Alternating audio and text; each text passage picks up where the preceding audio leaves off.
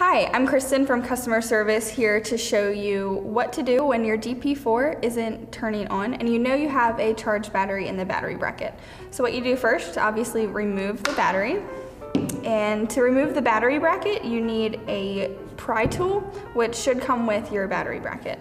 So what you need to do is find these little indents on the corners of the bottom of the DP4, and you just insert the pry tool and press down, and you can do it on both sides, and then you can just pull the battery bracket right off. So when you first remove the battery bracket, you can see all the wires. Make sure that they are all connected, and then the next thing that you want to check is these little prongs down at the bottom. They are what makes contact with these little contact points actually on the monitor, and that's what provides the power to the monitor.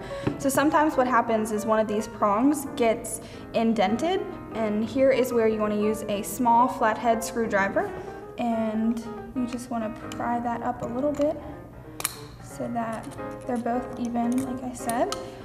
And then you should be able to just apply the battery bracket back on. Pressure on all four corners, reapply your battery, and then your DP4 turns back on.